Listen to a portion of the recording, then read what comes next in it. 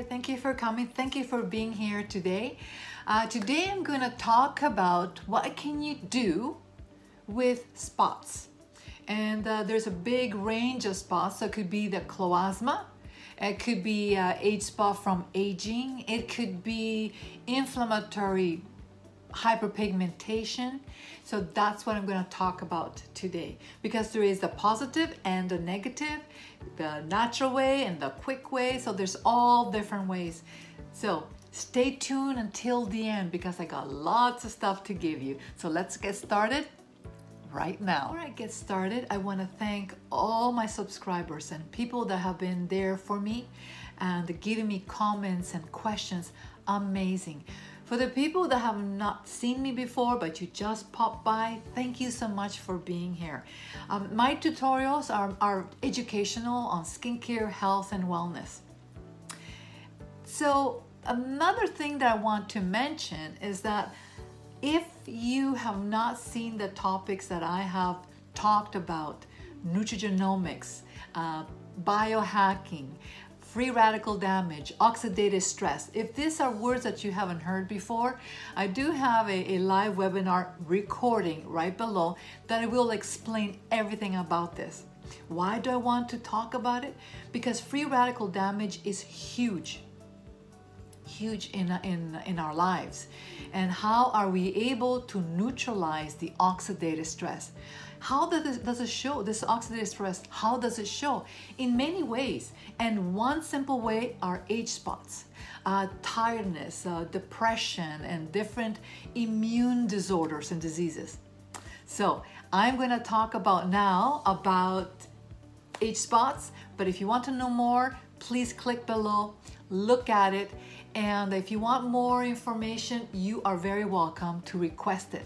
I do have a lot of notes, and a lot of people will reach me in Instagram. And because it's a little bit more private, you can send me your email and I will send you all my notes. So let's get started right now.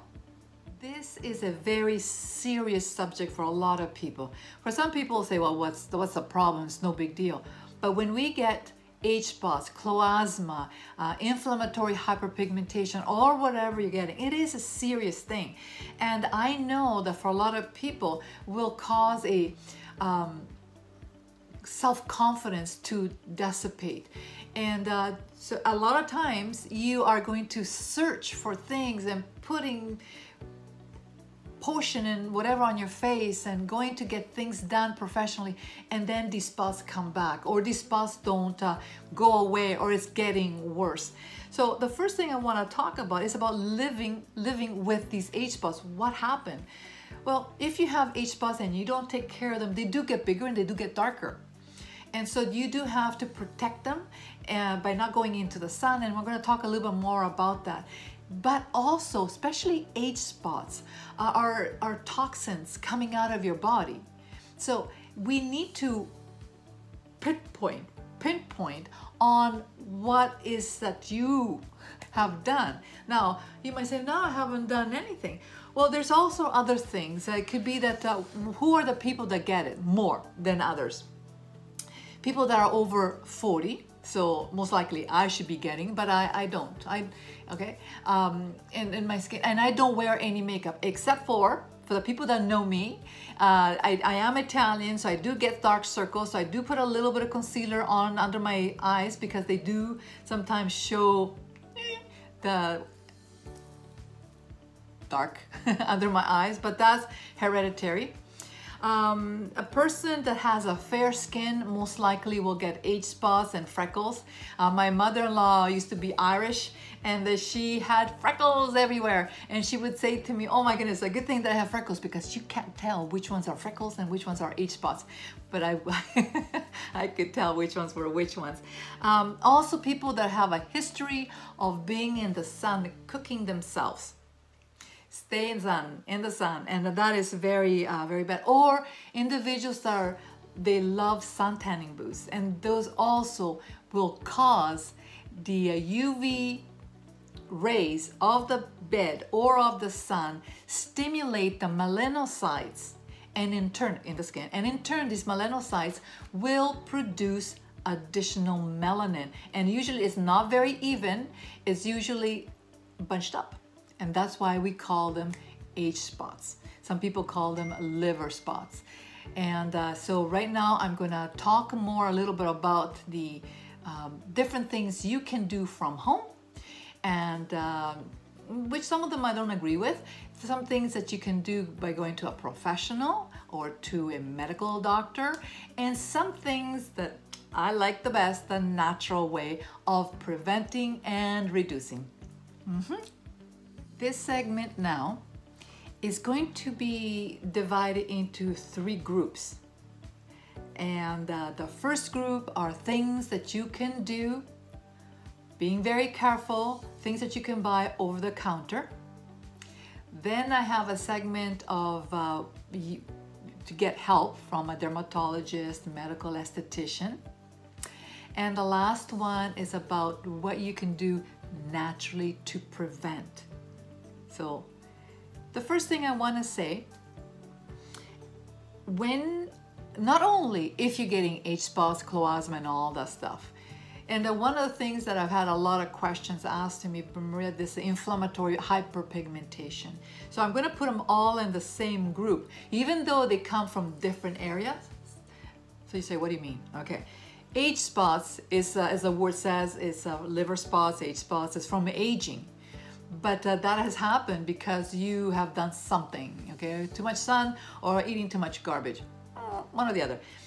Cloasma or melasma or pregnancy mask, it is because you got pregnant, you have a hormonal imbalance, and so you have to look after it, of course. Okay, and the hyperpigmentation, the inflammatory hyperpigmentation, is because there is a pimple there or a nodule there, there's extra blood, and you maybe picked at it, causing inflammation, and then of course more hyperpigmentation. So it doesn't really matter which ones you are, which category, we have to look at them the same. So the first thing I always say, you must apply some form of a sunscreen. Now, there's different kinds of sunscreens. You can have blocks and you can have chemicals. The chemicals, again, and of course, a lot of people will disagree with me, but some people will have like a SPF 70. The more chemicals, the worse is for your skin, and it's more carcinogenic. So if you have to do a sunscreen, then no more than 15 SPF, and you will have to use it more frequently. Because higher the SPF, the more chemicals. The more chemicals, the worse is for you. So blocks sometimes are better. But the one that I prefer the most is a mineral makeup, because mineral makeup, and I will have a link below, the one that I prefer, it is natural. The mineral makeup is natural, and it gives you a nice evenness without causing any chemical absorption into your skin. Okay, number 2, exfoliators. There is the chemical exfoliators like the AHAs and BHAs, and also there's the physical exfoliators. So the AHAs, BHAs, please do not use them both. If you have aged skin, it's AHAs. If you have more on the oily side, it's the BHAs. To put them both together, you don't have both at the same time, unless you are aging and oily. So be very careful which products that you're using. They do work, but when you use them, you must have some form of protection. And the form of protection is either a hat, a visor, sunglasses, and of course mineral makeup. Remember, for me, it's always a mineral makeup. The physical exfoliators are more like scrubs. And so be very gentle, because if you irritate them, then you're gonna cause vasodilation, means like a blood stimulation. You're gonna cause more problems. Are we okay up to now? Okay. When you do these exfoliators, doesn't matter if they're chemical or more of the mechanical, always steam your skin. And you say, okay, well, you can steam your face over a pot. Okay, very careful, don't be too hot, okay? Because you're opening the pores and, well, there's not very many, we're opening, closing the pores. There's more softening the pores. But most people understand opening and closing, but it's softening. So you steam your skin, you do these nice, gentle scrubs, whatever you choose to use, gently, please. And then after you might want to clean the pores a little bit more if you wish to do extra work in the area that you have blackheads, and then maybe afterwards you want to use a mask to soothe, a soothing mask. Okay, but if you want a very good, pretty good little unit, a steamer, I do have a little link below. The next one that I don't really care very much about, and a lot of people will use it, are retinoids, the Retin-A or the Renova. There's different kinds. And these were mainly, what it does, increases the cellular turnover. But what's happening, a lot of people that are overusing them, it's basically like a peel. And so then your skin is tight. And I can tell from the individuals that are using the retinoids, the Retin-A and all that, that their skin looks a little bit too plastic, tight. They say, oh, I don't have no wrinkles. Yes, because the retinoids have peeled your skin and your skin is very thin.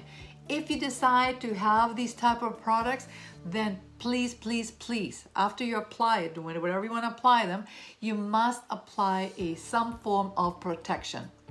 Sunscreen or mineral makeup. The next, I totally don't agree with it at all.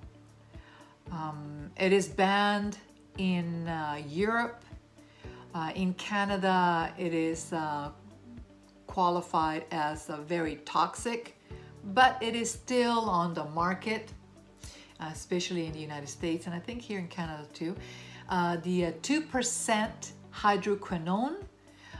Medically, doctors can give you, I think, 4%, but it is, so the 4% is prescribed by a dermatologist, but it is carcinogenic, not good for your skin, and basically what it does, it inhibits the production. So it inhibits the little melanocytes. Remember I talked about the melanocytes? It inhibits the melanocytes to stop to produce melanin, so the color. So you might say, well, Maria, so that is a good idea. Yeah, but you really need to do like a spot. You just put it on the spot. But a lot of times what it does, it not only lightens the spots, but lightens around the spot. So you have all this uneven coloration of your skin. So by the FDA, it does say, I'm gonna read this, that it is a bleaching agent. And in South Africa, it says here, it's a toxic and very harmful, and also has a high risk of cancer. So, please, if you decide to use hydroquinone with Retin-A, a lot of people, they'll mix them together, whatever, you have to be very careful. And you do have to apply sunblock, sunscreen, mineral makeup, hat, glasses before you go outside. So guess that maybe you do not want to do all this cream application, and you're saying, no, I'm gonna go to the professional. So there's two levels of professional. One is like the surgeon or dermatologist, and the other one is the esthetician and medical esthetician. So which way do you want to go? So let's talk about the more of the medical doctor. One of the things that they do is dermabrasion. So basically what they're using, they're going to, of course, put products, whatever, numb the area. They might give you a twilight feeling so you don't feel all the pain. And they're going to be using a rapid bristle brush to remove the surface of the skin. And of course, after that, it's going to be the redness, swelling, scabbing. They're going to give you antibiotics. Then after the scabs come off, okay, again, scabs could be 1 or 2 weeks. you will have this pink skin, and the pinkness will take months before it goes away, and you must protect your skin more than ever. Right? And the skin will look a little bit kind of tight, almost like a dull plasticky. Again, there is good doctors and doctors that are not so good, so you have to get their referrals. The next one is some people will have chemical peels, and again, it's a solution that a dermatologist, surgeon will apply. This solution is corrosive. They keep it on for so long, then it takes off, new skin comes out. Okay, just a minute. There's going to be some swellings, sometimes maybe some infections. They will give you antibiotics, scabs come off, and then you'll have this pinky looking skin, sometimes lighter or darker than your actual skin. So those are some of the contraindication. Doctors also might use freezing, called a cryotherapy, just on the specific age spot. That is another way of doing it. So basically they're kind of freezing off that age spot, it will come off, and then of course you have to overly protect. So these are the three. Now let's look at what a medical esthetician or esthetician will do for you. I'd like to discuss a little bit about the medical esthetician and what she can do. One of the treatments that she can do is microdermabrasion, and it is not as aggressive as dermabrasion. Basically, she will be using a machine that will blast or peel the skin. Okay. She might concentrate on the age spot, or she will do the whole face. There's different types of microdermabrasion. There's the one that I prefer is the one with crystals. There is the diamond, there is the water, and there's also oxygen. There's several of them. The one that I really feel that works the best is the crystal. It's a little bit more messy, but that's my opinion. The other ones, I don't see that there's much result. There's a little bit of stimulation, but it's not as effective as the crystal. But what's happening, because it feels good one time and your skin feels nice and smooth, a lot of clients will request to get the dermabrasion microdermabrasion over and over and over. And what you're doing, you're just peeling your skin. But it's not really affecting the melanocytes which are underneath. So you're just lightening a little bit. And so it's very, very temporary. Also, these microdermabrasions must be done in the winter, or not when it's very sunny. So people that live in very sunny parts of the world, you have to be very careful to protect your face continuously after you do the microdermabrasion. So you do get a nice smooth effect, but if you overdo it, you're just thinning out the skin and it cause more problems. So be very careful. The next one that I want to talk about, because a lot of people will use, is the laser. And so basically the laser is a light beam, and it causes heat in that area and reduces or destroys the melanocytes that are producing the melanin. And of course there's different kinds of lasers, so you do need to do your research. It does lighten the age spot, but again, it is temporary like anything else, and the price tag is pretty high in comparison to other microdermabrasion, dermabrasion and all that stuff, which I don't want to do dermabrasion or chemical peels. The peels off my skin totally.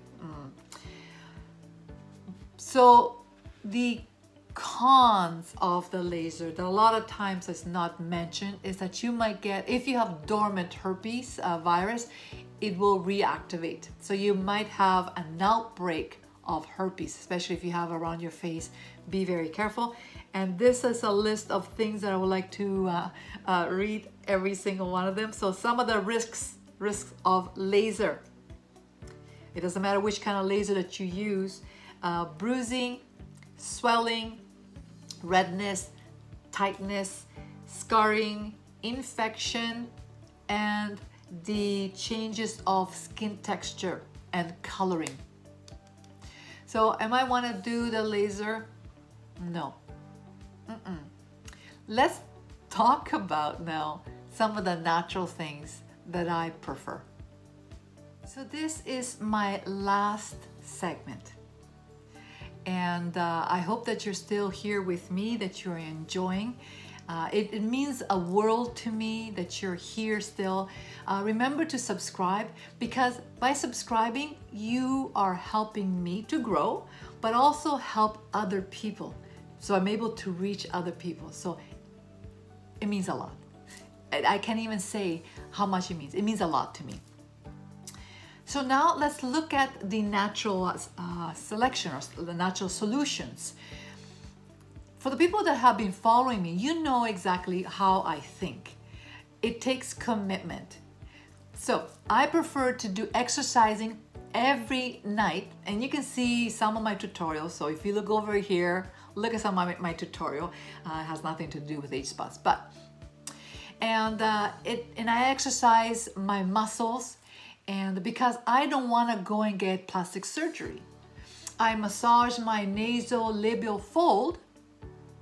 You can look at it, because I do not want to start getting pinned up. I don't want any collagen injections, and even on my lips, I massage my lips. I use motor points. There's all different things that I do to prevent for me to go and get pinned up. I want to really grow old gracefully, that I don't look like a mannequin. So just look at some of those tutorials.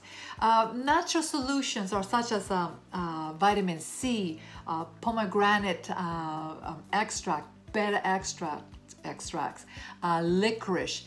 Those are all different ingredients that you want to see in your product, because these are natural bleaching.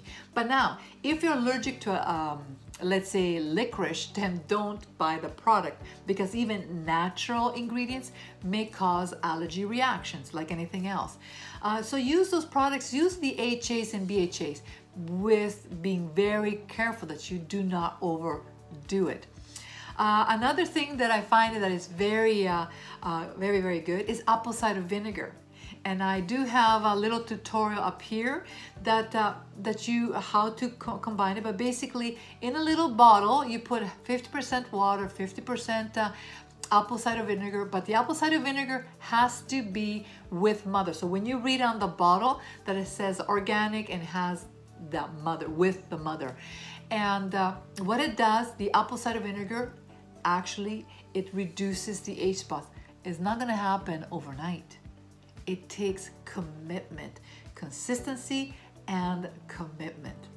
And it's so cheap. So why not do it? For the people that have hyperpigmentation, inflammation, or inflammatory hyperpigmentation, this works really well. But you might have some papules and pustules, so you might want to do some high frequency. And I have a link below of a really good little machine, not too expensive, from Amazon. But I also have a link up here that explains exactly how you do it, because if you overdo it, you will cause, again, hyperpigmentation. So you have to be very careful. So again, apple cider vinegar is amazing. Not only on the outside, even if you take it internally, it's great.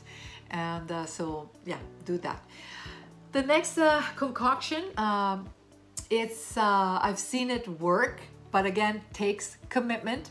It is a mixture of turmeric, cinnamon, honey, tea tree oil, tea tree oil. And if you're allergic to tea tree, you can use the manuka oil, aloe vera juice, or gel, sorry.